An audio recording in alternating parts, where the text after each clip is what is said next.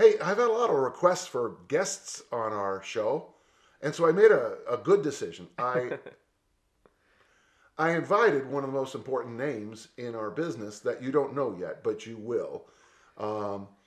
This is my good friend, Taylor Lewis, and Taylor and I are going to have some conversations.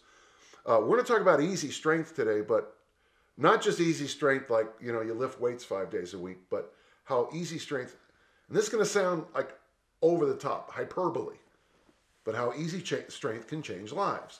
So first, Taylor, give us who you are. Yeah, so I'm a strength coach. I met Dan in 2012 sitting at a bar in Boston. The whole thing he talks about is showing up. I showed up for a conference that he was the keynote speaker. Didn't even know who he was at the time. I just heard about him. I wanted to actually go see Mike Boyle.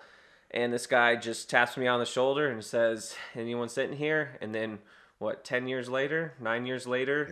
Here we are. I was a strength coach for baseball players at a Division II college at Sonoma State for about 5 years, and then went on my own and started working with patients with cystic fibrosis along with major league athletes, baseball players in particular, and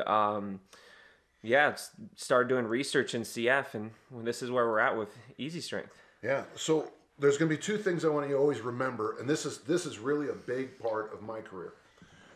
So he's not going to tell you who he works with, but trust me, the baseball players he's worked with, even if you're a non-American, you don't follow baseball, I guarantee you probably know the names he's worked with. They're that famous. They're beyond sports famous.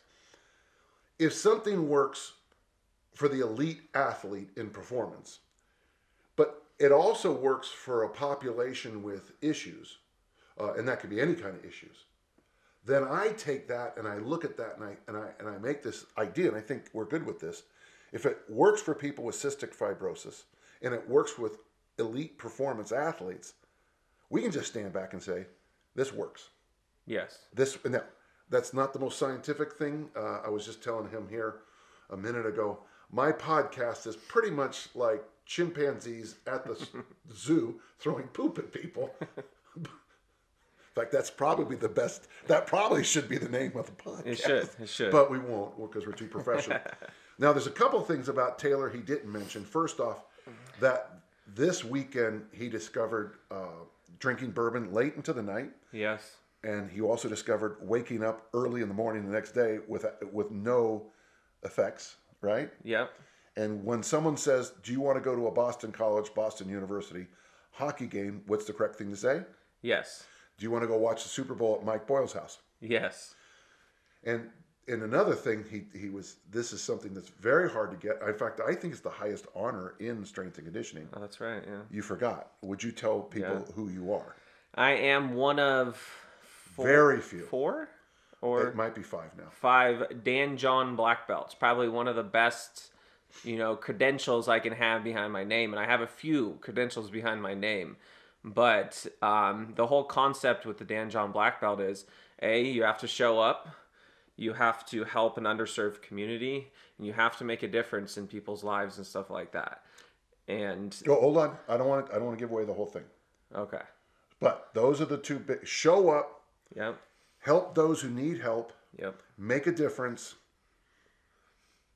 Well, do you want to tell them the penultimate moment?